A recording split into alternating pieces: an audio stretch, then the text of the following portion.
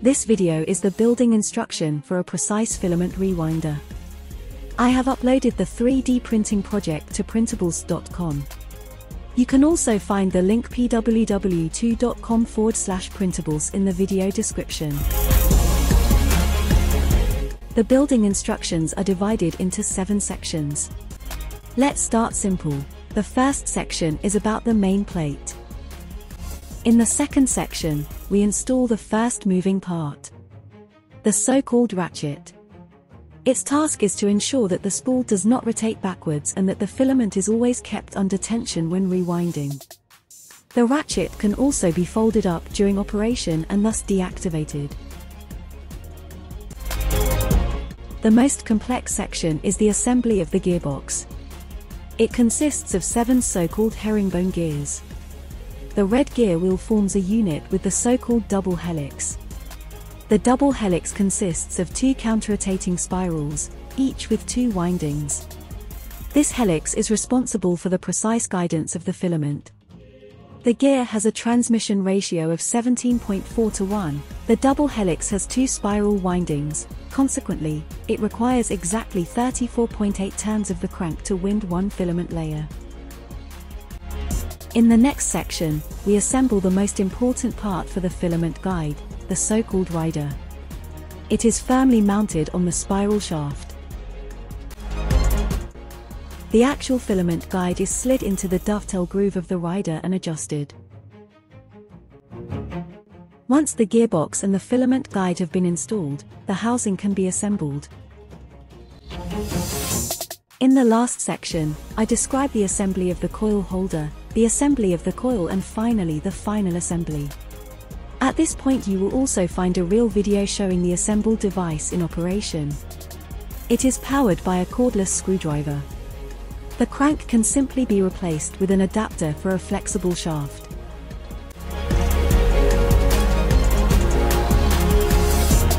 Now have fun watching or maybe even rebuilding the machine. We need the main plate and 4 bearings with an outer diameter of 22 mm. The 4 bearings are pressed into the large holes by hand. Please make sure that the bearings protrude by about 0.5 mm at the front and rear, i.e. that they are pressed into the center of the main plate. Print out the measuring gauge for this.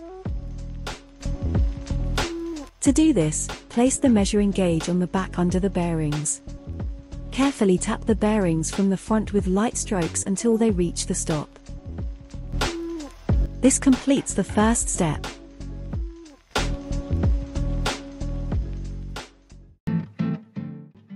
We now install the ratchet. It is the part labeled 1 in the print file shown below. It is attached at the top right with a washer on the front.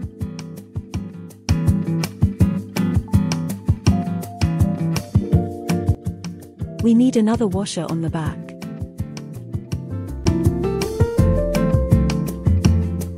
The ratchet is attached from the front using a 20 mm M3 screw. The ratchet is then screwed tight from the rear. Only tighten the nut so that the ratchet can move easily. Now attach the tension spring that keeps the ratchet under tension. The spring is attached to the ratchet and the housing with 1 M3x8 screw each. Step 2 is now complete. The following step is the most time-consuming part. Now the gears have to be assembled in the correct order. This involves a few details, which I will go into in more detail. The picture shows the arrangement of the gears. Gear wheels of the same color are located on one axis. Gear wheels that mesh with each other are called corresponding gear wheels. So-called herringbone gears are used. It is important to know that corresponding gears must always be in opposite directions. This is particularly important for gear wheel Z3, as it is symmetrical and could therefore be inserted incorrectly due to carelessness. The herringbone toothing is also the reason why a corresponding gear wheel cannot be inserted vertically to the axis of an already mounted wheel. As a rule, corresponding gears must always be inserted together, i.e. parallel and vertically into the corresponding bearings. Short screws are inserted into the helical gear and the spacer gear. These only have the function of reinforcing the gear axis against shear forces. After this short side step into theory, we now continue with the assembly. We assemble the first group of 3 gears. We prepare these first. Screw an M3X14 reinforcing screw into the helical gear wheel.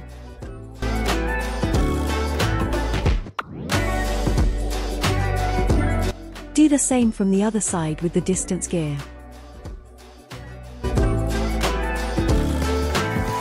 Insert an M3 nut into the small gear wheel Z4. The next step is to insert these gears in parallel into the matching bearings. To do this, we clamp the center gear between the 2 outer gears. In doing so, we determine how stable the herringbone teeth hold the gears. Now insert the group of gears into the bearing bushes.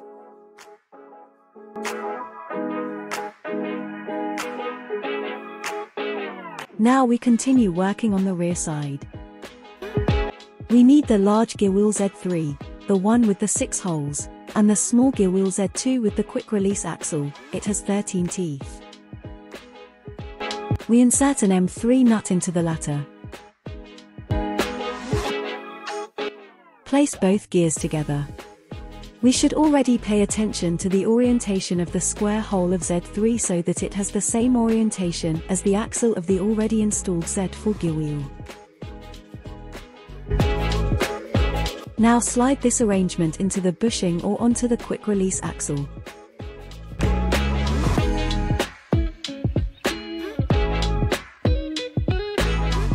Use an M3 washer and an M3X25 screw to connect the Z3 and Z4 gears.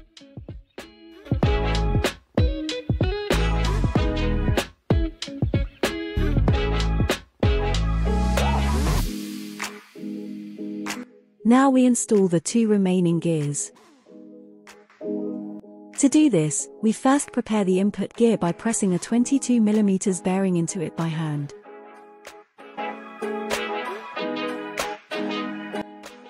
We now need the last large gear wheel Z1. We place this on the input gear as usual and then slide both gears together onto the stub axle or the axle of the main plate. Finally, we attach Z1 to the quick release axle of M2 using an M3X30 screw and a washer.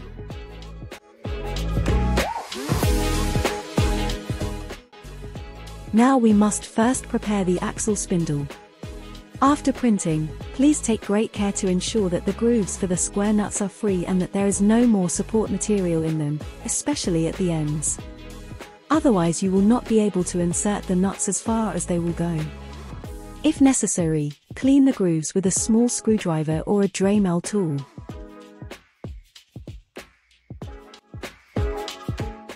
If everything is in order, insert the M5 and M3 square nuts.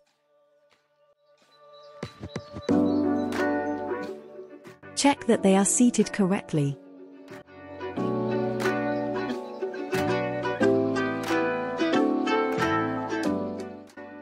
Now we insert the 2 matching end pins. I have glued these with Wall-Fix superglue and activator. The axle spindle is now prepared and can be used.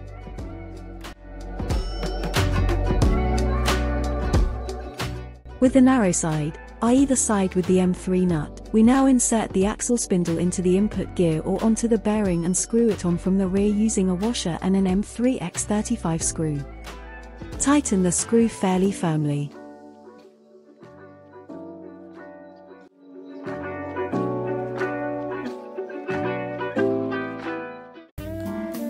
The filament guide system consists of 2 main parts, the so-called rider and the actual filament guide. The rider is responsible for ensuring that the filament layers are wound as precisely as possible. It guides the filament from one side to the other. The rider consists of two parts. The rider cannot be assembled separately, it must be mounted on the double helix. For the assembly instructions, we have once again detached the double helix from the construction. This is for the sake of clarity.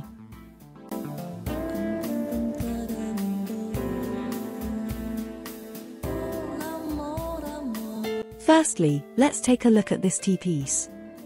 It engages in the groove of the double helix. If the double helix gear wheel rotates twice, this T-piece, and therefore the entire rider, is guided horizontally from one side to the other exactly once. We now insert the T-piece into the corresponding hole in the right-hand half of the rider. We retain the orientation of the T-piece so that we can insert the rider together with the T-piece onto the shaft. We have previously prepared the other half of the rider and inserted 2 cubic meters square nuts. These are closed with the 2 printed pins. We take the prepared second part of the rider and join it to part 1. At the same time, insert the 2 plain bearings. They are held in the rider by 2 edges, provided they are centered. Not explicitly shown in the video but important, the 2 halves are now firmly connected with an M3x14 screw. The screw is inserted from the right-hand side. At the end of this step, you can see a section through the assembled rider here.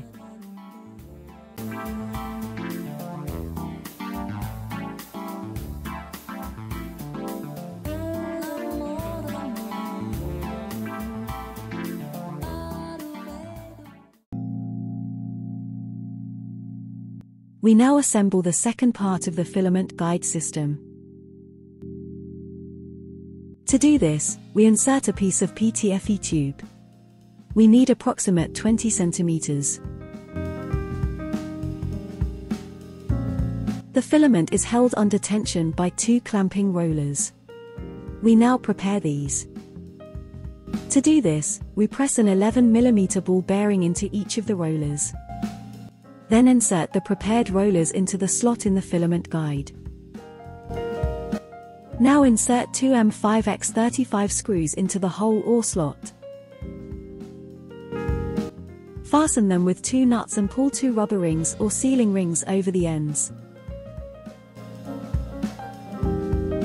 Now we can plug the 2 parts of the filament guide together. We have already fitted the rider to the double helix, which is also already installed as part of the gearbox. We simply slide the completed filament guide onto the dovetail groove. Finally, we fix it in place using an M3x8 screw. The filament guide will later be adjusted with this screw. We have now completed this somewhat more complicated step.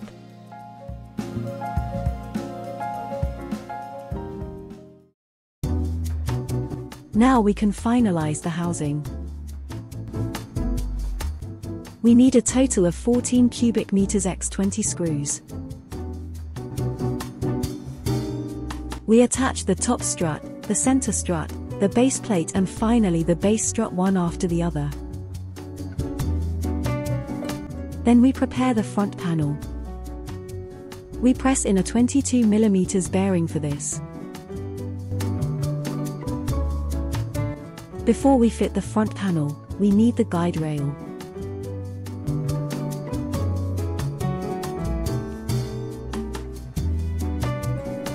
We first insert it through the slide bearings of the rider.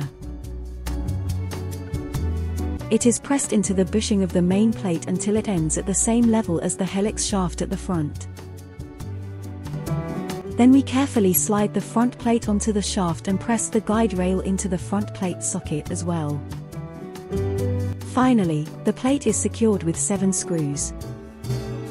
Now the winder is almost ready for use. Now we can finalize the device. Here you can see the entire spool holder including the coil as an exploded view. The spool holder consists of a plug-in axle and crank, as well as the actual holder onto which the coil is attached and which is pushed into the housing. Instead of the crank, an adapter for a flexible shaft can also be attached so that the device can also be driven with a cordless screwdriver. The adapter is part of the print file, but will not be discussed further in this section.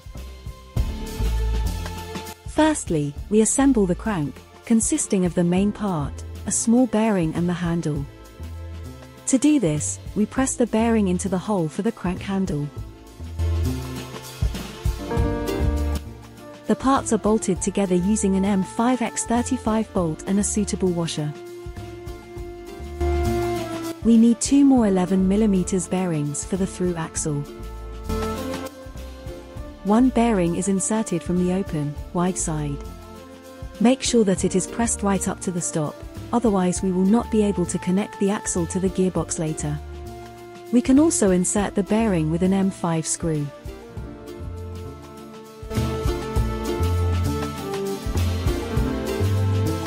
Now press in the next bearing flush from the narrow side. Now we can put the through axle and the crank together without screws or tools. We now prepare the bobbin holder by pressing the large 35mm bearing almost flush from the open side. It should protrude by about 1 mm.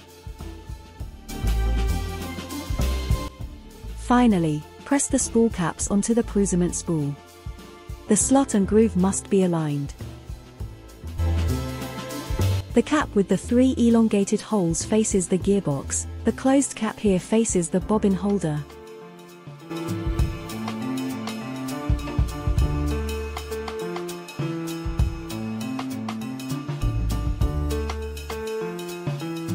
Now we can loosely plug all the components together.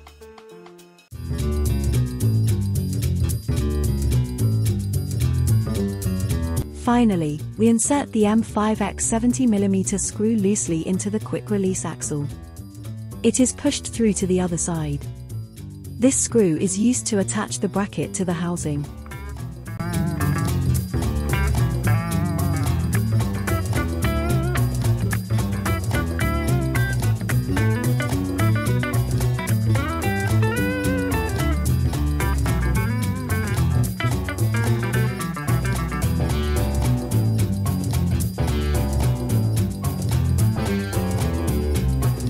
We put both parts together and tighten the prepared M5x70 screw.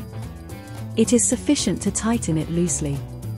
In any case, it must be possible to move the coil easily.